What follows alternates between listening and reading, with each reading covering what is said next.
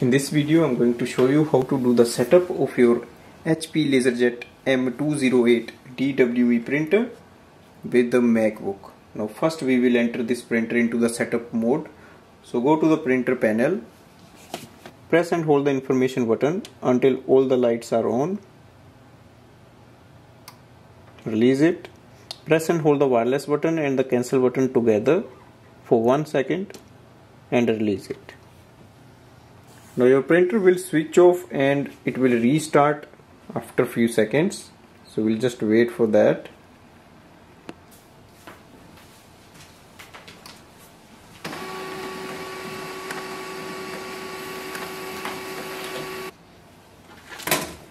We can see the purple light is there. Now our printer is ready for the setup. Go to your MacBook and open the HP Smart app. In the HP Smart app we have to click on the plus button on the top, so that is there. So you should be able to see your laser printer there.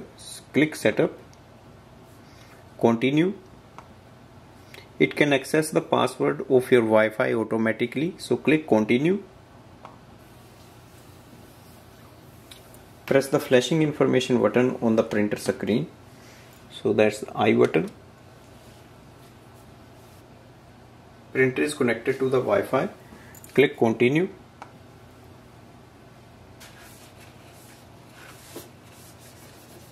Printer is installed successfully. Click OK. You should be able to see your printer on the main screen, and we can start using it for wireless printing from here. So this way we can do the setup of this printer with the MacBook. Now I'm going to print a page. So I'll select a document, click open and print. Here we can see it is printing. Thanks for watching.